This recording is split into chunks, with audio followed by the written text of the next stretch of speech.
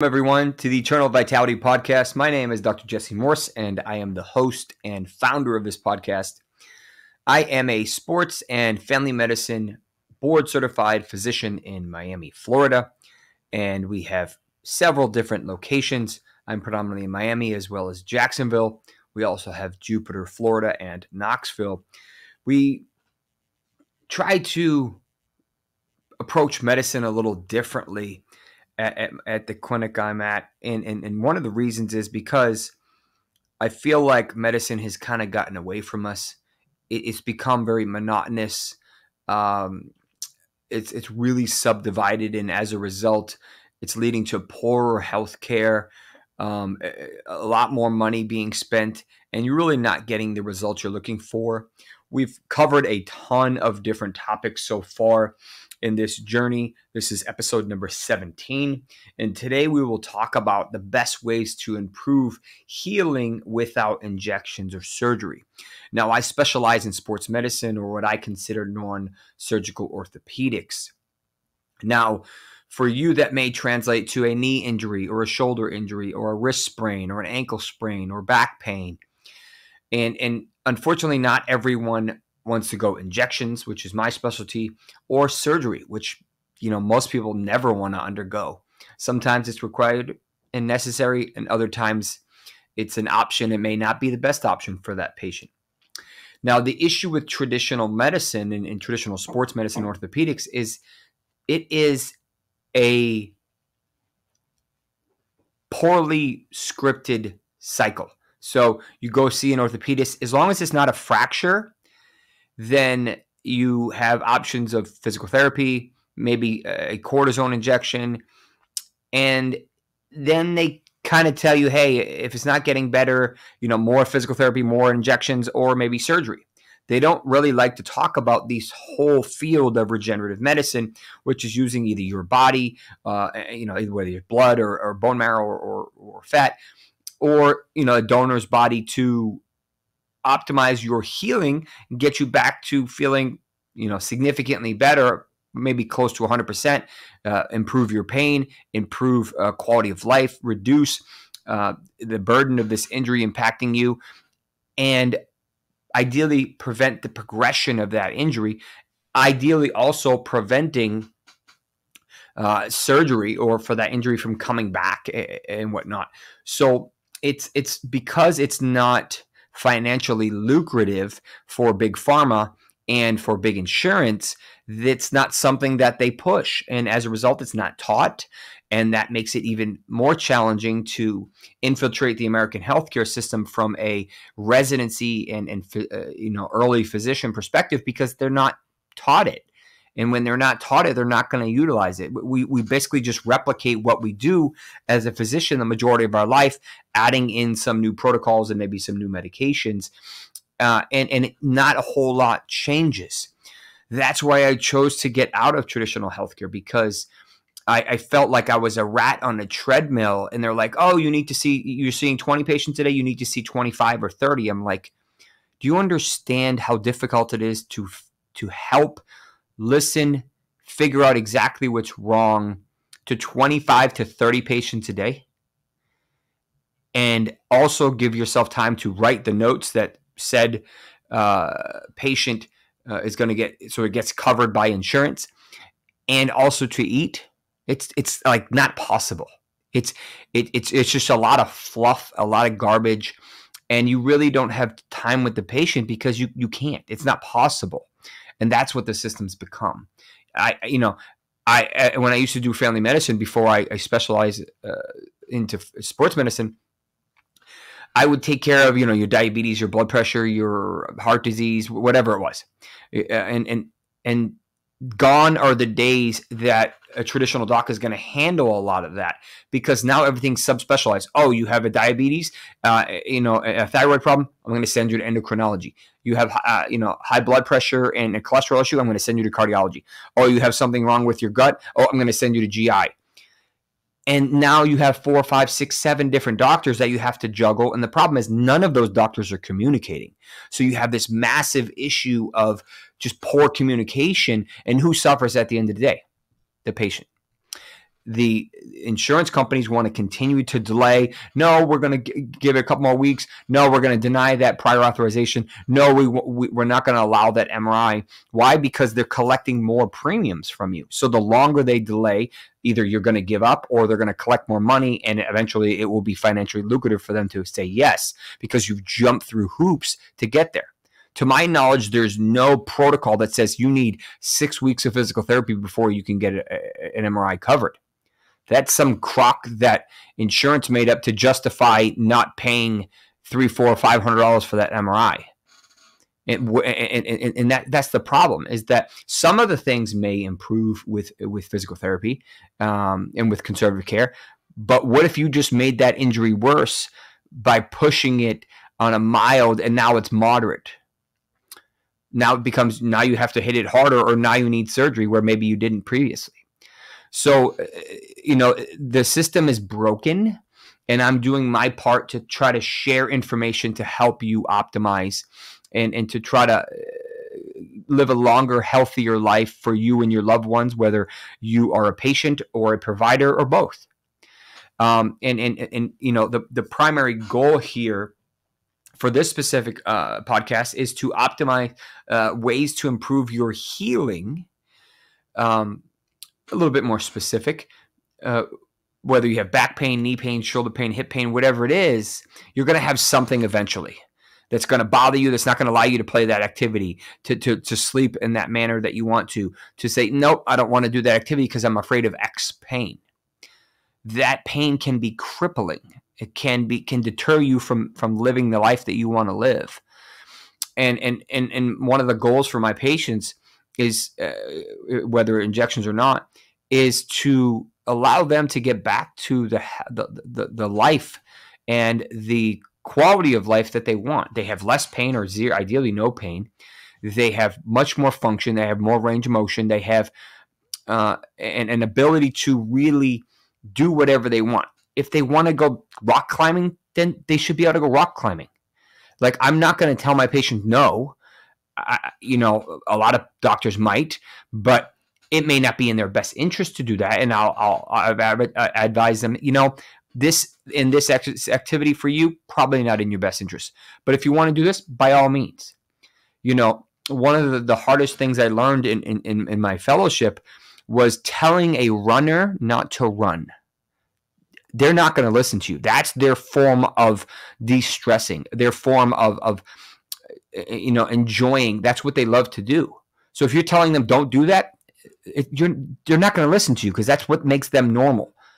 You might be successful temporarily, but eventually that's what's going to allow them to function again. So you have to figure out how to make them better so that they can actually do the activity they love. And so today we're going to talk about a couple different things that can do that you can do at home or with the help of a provider in your home, in your place of residence, whether it's in a city, whether it's in a small town, whether you're in Australia, wherever you may be. Hopefully some of these things are helpful to you, whether or not you know about them.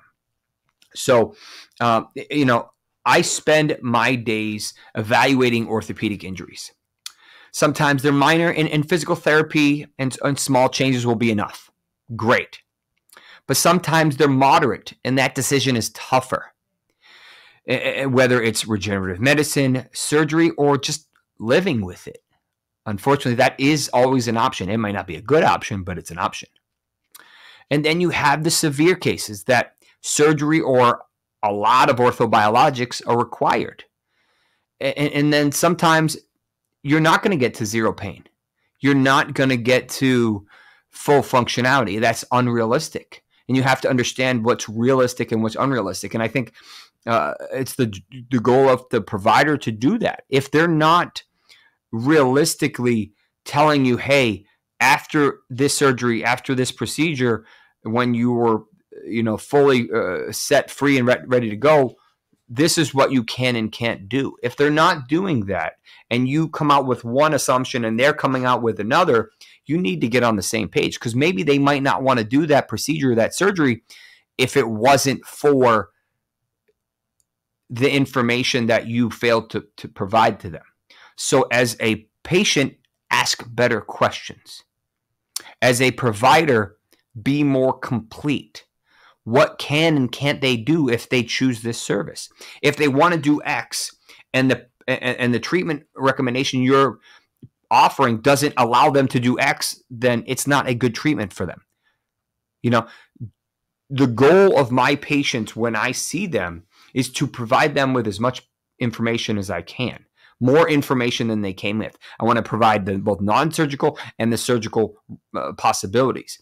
I'm not a surgeon. I can't perform the surgery, but if it's in my patient's best interest to have surgery, then I'm going to give them the risks and the benefits of that surgery to the best of my knowledge. And that may be more information than that surgeon's willing to do. You know, if I say, hey, I can bring you up to XYZ with an injection, but if you want this, unfortunately, you have to have surgery. And I'm okay with that. But the patient needs to understand what's available. What are we dealing with here? And that's the problem with medicine, in my opinion, nowadays, is there's lack of communication. Everything is rushed. The ancillary staff, your MAs, your nurses, your some of the mid-levels, they don't have the same training and the same expertise. They don't have the same number of hours with patients. That's part of the physician training. So as a physician, that's part of our responsibility, is to educate the patient. And if you don't, that's on you, not on the patient.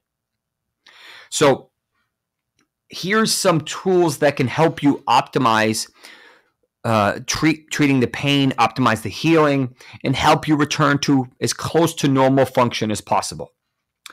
Now, some of these are traditional and some of these are not. And that's okay. Some of these may be covered by insurance and some of them may not be. Just because they're not covered by insurance doesn't mean they don't work. That just means they don't want to pay for them. That's the difference. Take control of your life, your health. 20, 30 years down the road, like, well, I didn't do it because insurance didn't cover it.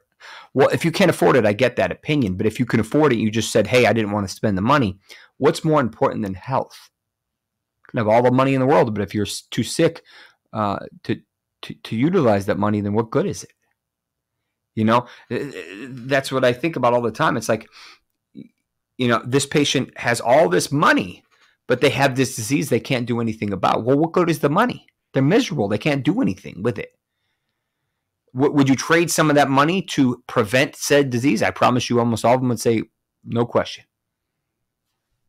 So think about it that way. Be proactive, not just reactive with your health. It's easy to be reactive. Oh, I see this, I'm going to do something about it. Be proactive to prevent this. We know our environment is filled with toxins and garbage that they didn't really like to talk about the past 20 years. That has led to where we are now. They finally said, oh, tobacco is bad for us. How many years do we know that before they actually were willing to admit it? Unfortunately, the powers that be, there's a lot of backroom dealings going on, a lot of money being shared, lobbying. Says even though we know this isn't good for you, we're not going to say that because our pockets are getting greased. And unfortunately, at the end of the day, who suffers? We do. Because we're being told one thing when it's actually not the case. And we saw that with COVID. We saw that with the vaccines. We're seeing this with all these GMO products and modified, all these pesticide-filled foods. And it's going to be too late for our generation to modify that because it's so ingrained in who we are, specifically in America. So the first thing that I really want to focus on is physical therapy. Sometimes you need to go back to the basics. And unfortunately, I think physical therapy has got a bad rap. And a lot of it has to do with the money that is affiliated with it. When you're a physical therapist, you have a choice. You can work for insurance companies and take their patients, or you can work independently. The easy, quote unquote, easy and less challenging option is to work for a organization that takes insurance. That your patients just get hand delivered to you. But the problem is you have very limited time with them, and you really have to see 4 or 5 patients at a time, basically an hour, to keep the doors open. Because they're only going to pay you about $30, maybe $35 per hour if you're lucky. So you can't function on that. You can't keep a business open on that. So you need to see 4 or 5 patients an hour, or you start handing those patients to less skilled therapists. And who ends up losing at the end of the day? The patient. They end up having to go to 10 visits as opposed to 5 because they're not really making a whole lot of progress. So for my patients, I prefer physical therapists that are one-on-one with them, just you and them for an hour or 50 minutes or whatever the time frame is. But you are going to get a lot more work, a lot more progress with that hour. Anybody who's been to physical therapy and was just on a hand bike or doing something rudimentary, they usually get kind of a bad impression of physical therapy and like, oh no, it's a waste of my time. If you've been with a good physical therapist, it's like torture. A lot of the times you have to recreate pain to address some of the problems to get forward. You go backwards to go forwards. So, it may not be fun. Anybody says, oh, physical therapy is easy. Not if you're doing it right. Not at the beginning. Not if the injury is legitimate. Not if they're doing their job correctly. But unfortunately, a lot of these good physical therapists are not in the system because they'll never be able to keep the doors open. They won't make enough money to survive if they're depending on insurance companies, because you can't see one patient an hour on an insurance-based salary. You won't be able to do it, especially if you live in a city. So a lot of the times you have to find the ones that are high level. Most of them are DPTs or doctors of physical therapy now. I prefer the ones that are very hands-on, especially for orthopedic injuries. Namely, something called Graston, which is a metal spoon that kind of helps to get out some of the scar tissue. You can do what they call flossing, which helps to lower extremity injuries. You can do dry needling, which, if they know what they're doing, is very effective. It can be a little risky in certain parts of the body. You can do cupping, which you probably remember Michael Phelps doing way back when. And then there's something called blood flow restriction, which is really effective. It's essentially almost using a blood pressure cuff to decrease the blood flow to the injured tissue, working out at a lower 1 rep max, and then releasing that blood pressure cuff and allowing all that healthy blood to rush into the tissue and help to heal it. Old school Japanese term called katsu that were developed. Oftentimes you get less appointments because you make a lot more progress. And when I tell the patients, this is what I'm going to tell the therapist. I tell them exactly what I want them to do, but I also share the injury, what I did, what I recommended, and I let them work their magic. Do what they do. This is what, you're going to see them a lot more than you're going to see me. Let them work their magic. If they have a question, they'll reach out. I say, address the compensation patterns first. Fix what you developed after you developed this injury. If you were initially going this way and you can't do that anymore because it hurts, and you started going this way, well, your body is not going to naturally go, oh, I'm going to do this way because this is how I'm supposed to do it. No. This is what you have to retrain your body to do. In my head, it's almost like if you're driving in the middle lane of a highway and then you suffer an injury, we'll say it's a flat tire or something, and you start drifting to the right-hand lane. The problem is your body's not going to naturally go back into the center lane. That therapist has to help get you in that center lane. And sometimes the ligaments and tendons that are injured are so beat up and torn, weak, that they can't keep you in the center lane. And then you start drifting back to the right. So that's sometimes when you need that therapy, or when you need that injection, or you need that surgery to improve that strength to allow you to stay in that center lane.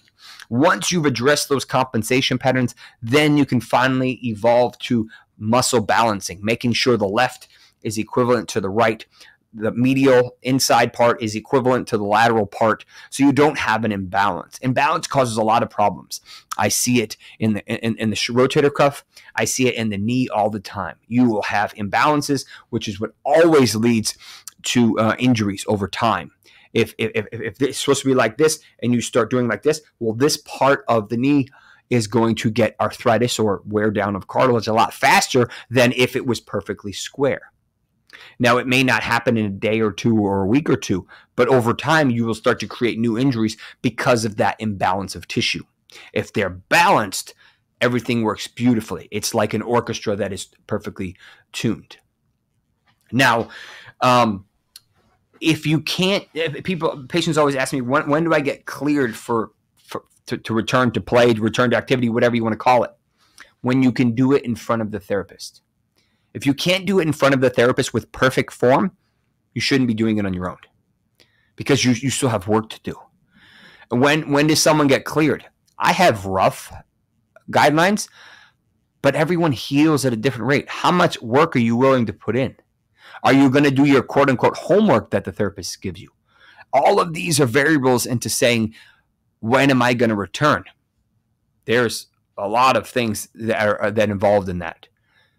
That's almost a contract between you and the therapist. And if you're not willing to put in the time, you're not going to get the results you're looking for. And you may always have that injury. You may band-aid it a little bit, but you'll never get to the root of the problem because you didn't get to the root of the problem. All right. Hopefully that was helpful. That was the first thing that we can do to optimize healing without injections or surgery. Physical therapy, when done correctly, is very good at what they do. It's going to be worth the financial recommendation to go out of network if you have the luxury to be able to afford it. Or if you don't, then you really need to hold them accountable. Okay, the next one that I love to use all the time, I personally take it every day, is vitamin C. Vitamin C is the most studied drug ever. I mean ever. Tens of thousands of papers. And it is amazing for pain reduction, for reducing inflammation, for building collagen, which we'll talk about more in a sec. Orally, I actually prefer sodium ascorbate version, which is a basic, versus ascorbic acid, which is obviously acidic. If you can get in about 4 grams a day, that would be ideal. Most of us, I personally believe, are living in subtherapeutic scurvy or low vitamin C levels. Most people do not get enough they're looking for. If I remember correctly, we only absorb about 28 to 31% of the vitamin C that we eat in our diet. We get awful low amounts, and our guts are all jacked up due to these pesticides, glyphosate, and all these different things that are causing inflammation, messing with the barrier junctions in our gut and causing what I call SIBO, or a small bacterial overgrowth. Now, back to vitamin C. I prefer, when my patients get an injection, if you're going to do it right the first time. So for them, I say, hey, we have 2 options. You have the injection by itself, or you have what I call the optimal healing package. Now, that involves multiple levels of IVs, some supplements that I provide to you, and different modalities after, and I'll talk about some of those today. Now, I've realized that just doing a single injection or a combination of injections and then letting the patient figure it out on their own doesn't always work. Do it completely. Prep the tissue, help the rest of the body, help the tissue with the help of a physical therapist, optimize the body with different resources that we have that help to improve the quality of the tissue and healing. They are going to get a much better result when you do that. Vitamin C should be part of that protocol. Why? Because ligaments and tendons, which are the majority of our injuries in our tissues for a musculoskeletal or orthopedic injury, are made up of collagen. The most important molecule that makes up collagen is vitamin C. So if you flood the system with vitamin C, your body's going to be really happy. I personally have patients do 50 grams IV after an injection if they're willing to, assuming they have a negative G6PD level and they've eaten something that day. You can do it before, you can do it after, you can do it on the next day, kind of whenever you want. Very effective. As I mentioned, I prefer the basic version. I use a brand called Pure C, but there are many different brands. A lot of people use the old school classic version, sodium ascorbic acid. Unfortunately, that has a little bit more side effects from a IV perspective than does the sodium ascorbate. It has to do with the pH of it. The next optimal healing thing that I've loved for many years now, and I continue to take it religiously, is curcumin. Now, you're probably wondering, what the heck is curcumin? Have you ever heard of the root or the spice turmeric? Well, the most potent part of turmeric is curcumin. The problem is it's only about 3% of the root. So instead of eating turmeric and hoping to get all the beautiful benefits only in 3% of that, why don't you take out and isolate the most potent part, curcumin, and understand that that is one of the world's most natural and potent anti-inflammatories. Super potent. It can be filled with a little bit of garbage, so you have to know products and you have to know where it's being farmed and get. Most of the quality products seem to be from North India. That's where it's natural. Now, I have a colleague that has a master's or has a doctorate really in curcumin, and the thesis was in turmeric and curcumin. So they realized that there are 3 curcuminoids, but there's only one that is active. The other 2 are inactive.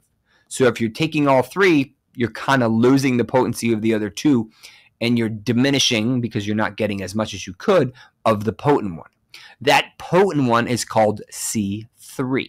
So if you Google curcumin C3, you're going to see a lot of products because that's the most potent form.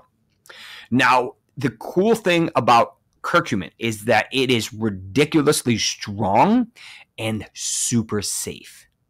That's why I love to use it with my patients, especially with patients after an inflammatory procedure like PRP or bone marrow or adipose, where they don't have the luxury of ibuprofen or Aleve because that's going to be counterproductive for that injection. You want to continue that inflammation for a couple of days, and if you take an anti-inflammatory, you're going to lose some of that beautiful inflammation. Well, the cool thing is that curcumin doesn't have that same negative effect, so they can get a benefit of a healing response without being counterproductive to that injection.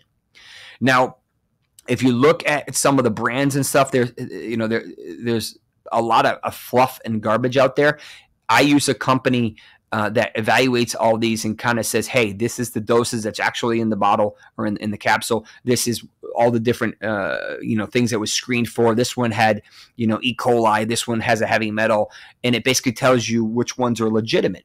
So the most recent recommendation, I don't have any ties to the company, but this is what I use, is a company called VitaCost, VITACOST. I buy it on Amazon, and you could realistically take probably, the recommendations show up to 3 milligrams per day per kilogram of body weight, which is about a half to a full milligram per pound. I'd probably take on the higher side of that, and I wouldn't be surprised if you can do a lot more than that, but that's what the data shows. And the cool thing is it's not going to affect your liver. It's not going to affect your kidneys. It's not going to cause any issues with the negative inflammation, and it helps with so many different parts of your body. I don't know if it's technically classified as a superfood, but it is in my opinion. So curcumin should be a staple in your diet, in your supplement list, to help with inflammation and help with so many different things in your body. Okay, those are the 2 oral things that you can take every day that can help with healing, help with pain, and also help with overall health. The last two we're going to talk about are different modalities that you may have heard of. You've definitely heard of the first one. You may or may not have heard of the second one. The first one is red light therapy. Now, what is all the rage with red light? So red light is absorbed through the skin and it actually helps to increase collagen production. There's something called near infrared, which actually penetrates a little deeper, helps with muscle recovery and reducing joint pain. Now, there are many different benefits to red light, but I'll summarize some of them here. Improves collagen production, which is fantastic for healing because collagen makes up our face, makes up our skin, makes up our joints, makes up our tissue. It's everywhere. It's super important in the body. So if you have the luxury of being able to heal and repair this, do it. Reduces cellulite formation. Okay, cool. Great benefits from red light in the skin. They have red light masks. They have red light beds. I wear a red light watch that helps to decrease the inflammation and a lot of the issues in the blood vessels, and then it circulates throughout the body. So there's many different things. It helps to promote wound healing and tissue repair. Red light actually helps to support hair growth. So you probably may have seen those capsules that have the little probes in them that have red light, and it will stimulate the hair follicle to grow. So obviously you need the more potency, you're going to get more effect. Some of the cheap ones are going to be less effective, but there is a truth to the fact that red light does help hair growth. It also helps circadian rhythm and deep sleep, which is vital for healing. And finally, helps to stimulate the mitochondrial health, which is vital. Everything runs by mitochondria. If your mitochondria aren't functioning, you're going to be really hurting, and you're not going to be detoxing. Eventually, this is going to lead to your demise. So overall, clinically proven to help skin, help muscle recovery, help body contouring, mental clarity, athletic performance, joint pain, sexual performance, and even sleep. Red light therapy should be a staple in your healing protocol. We have a super potent one at the office called a biophoton or a firefly that works really strong. You don't need to get one that strong, but there are many different levels. I wouldn't be surprised if some people have almost like a sleeping bag that has red light inside of it. And there are some companies that actually make this mixed with other modalities. And one of the other modalities that's mixed with is called PEMS, or stands for pulsed electromagnetic fields. Now, these have been around for a long time, 1970s, probably even before that. And these provide energy at the cellular level without being invasive. They come in different forms. You can see it as a mat. You can see it as like a little almost like a little probe. I have a coil that I slide over the arm, a little mat that you can put your hand on or put on your neck. I do this for post-op for a lot of my injection patients. This is part of my post-op protocol. And the first time I was actually introduced to this, maybe 5 or 6 years ago, is in high-level horse racing, where any of the horses would have injuries. They would use this PEMF to help heal the tissue faster. This is actually a bone stimulator, so it'll help heal fractures faster than if you didn't use it.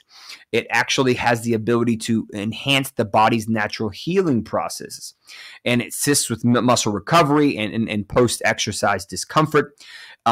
It will actually do something similar to grounding, if you've ever heard of that before, which basically means that you're getting some of the energy back from the Earth's surface. So walking on grass or sand or anything like that will have similar benefits.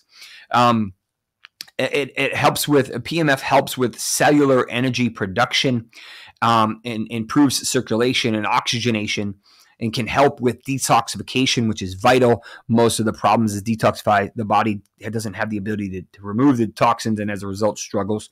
It can also help with sleep quality, can reduce pain and inflammation, can also improve the immune system, mood, and cognition. So pretty cool. 10, 15, 20 minutes a day if you have the luxury of being able to do it.